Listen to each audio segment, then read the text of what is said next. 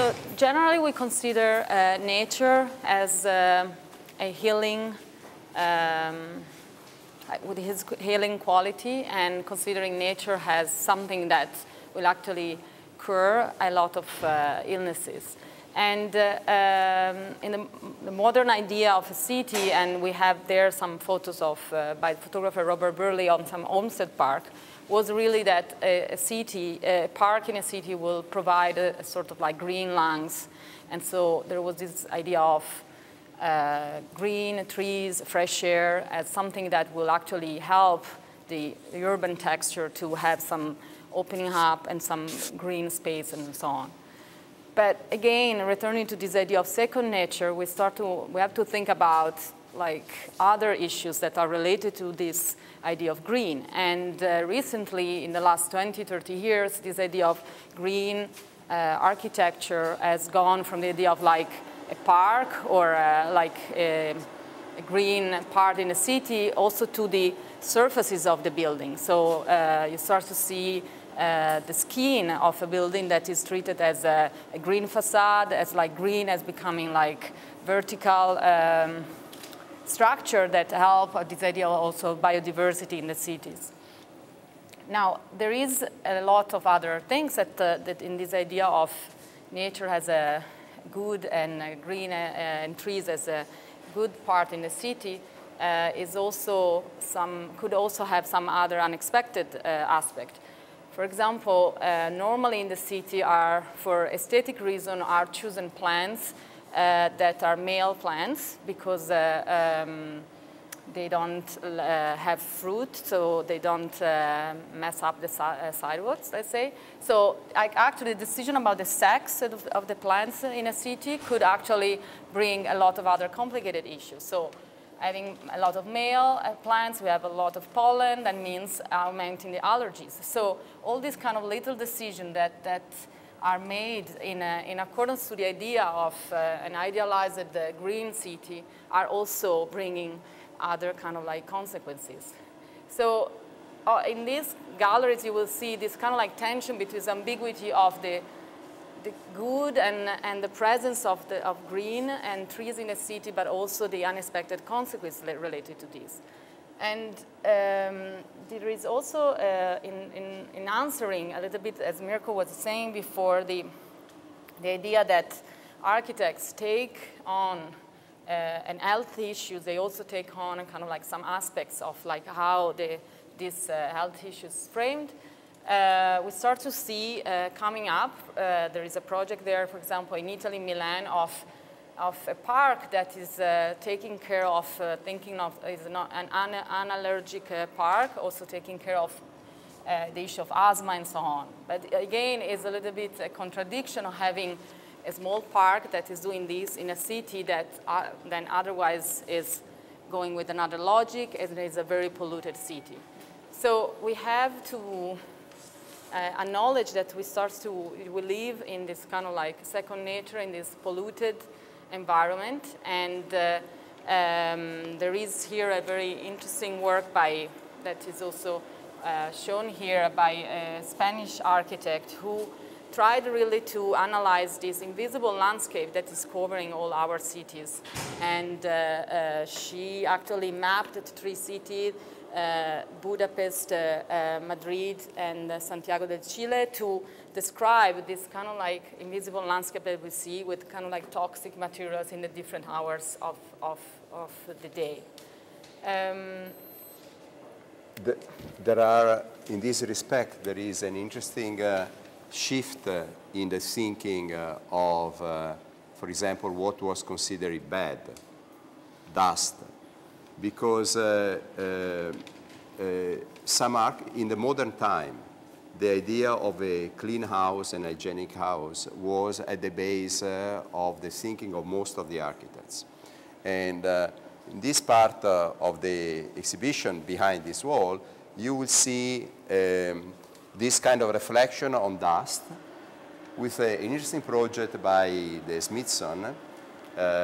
in the House of the Future, in which you see how you have the idea of a cleaning at the entrance of the house, a special cell in which you were supposed through the air, a little bit like when you go to the airport now, and they control if you have some explosive with you through this. Anyway, which is, anyway, don't comment about that. But nevertheless, there was a similar idea anticipated by the architects in order to have this kind of cleaning from all the dust when you enter the house. And there are today other projects that have been developed that, on the contrary, they assume that the idea of a polluted environment is something that is a normal condition in which we live, and they try to use this idea of pollution as a symbolic representation of buildings. So most of them, some projects that you see there later, they created some grids which are able to attract the pollution that is present, the dust that is present in the air, in order to cover completely the building. So there is this change of paradigm in the architectural thinking,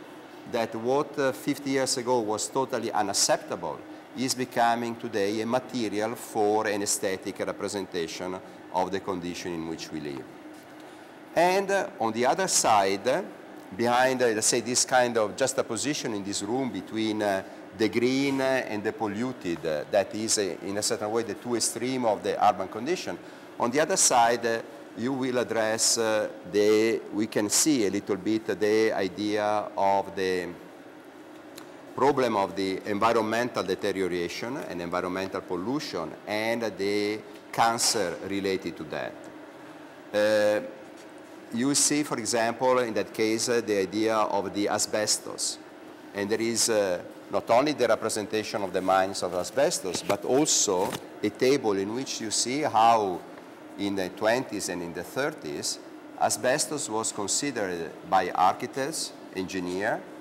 as the best material in the world, because the qualities of this material made this material incredibly light, resistant to fire, a perfect material to be used everywhere. So there is a manual there in which you see asbestos used for pipes, for roof, for floors, for interiors, for furniture. And even asbestos was treated as, in order to create a tissue. We are not being able, because it was too fragile, but we wanted in the exhibition to bring this kind of cloth that was supposed people to wear,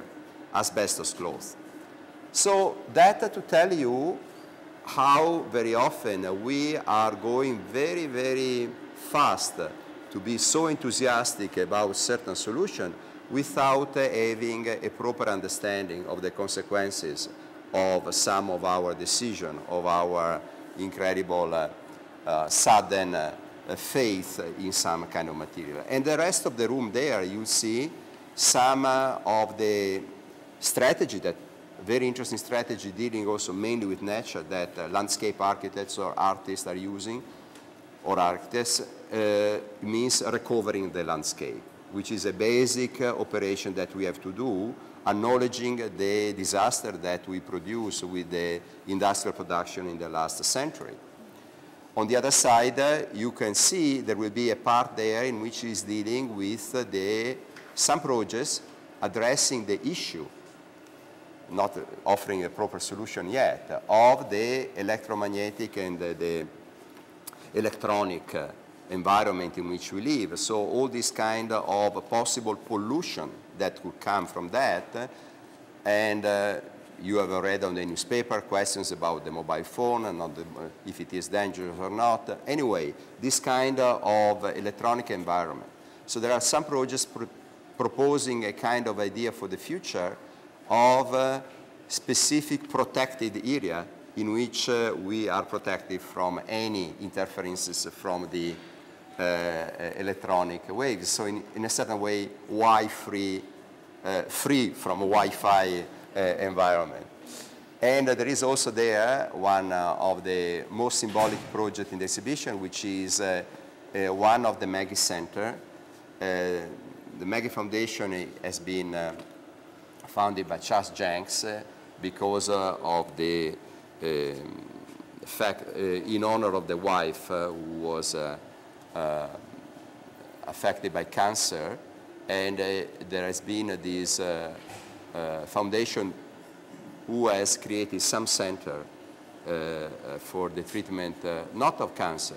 but for the assistance to the patient and the family of these patients. And the idea of a kind of placebo architecture, which is not pretending to offer or a kind of hospitalized solution for the patient, but more considering a proper human environment for the people and the patient is a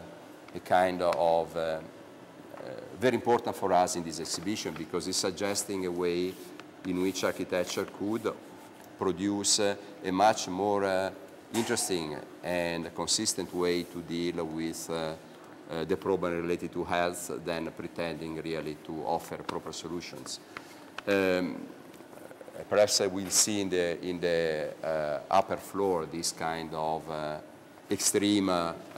conflict among the different ideas, among the different architects. And generally, you know, architects, they have the tendency to reduce the problem to as much as possible and then to optimize the solution, which is a typical process that we see in a lot of disciplines, also in health, that you segregate, you reduce the problem and segregating the problem and confining this to a very specific dimension and conditions, you pretend that you are able to find a solution. But in reality, in doing that, you simply don't address the connection and the larger pictures that this problem is part of. So it's a kind of self-criticism that we hope architects will be able to take on in respect to their attitude towards the environment.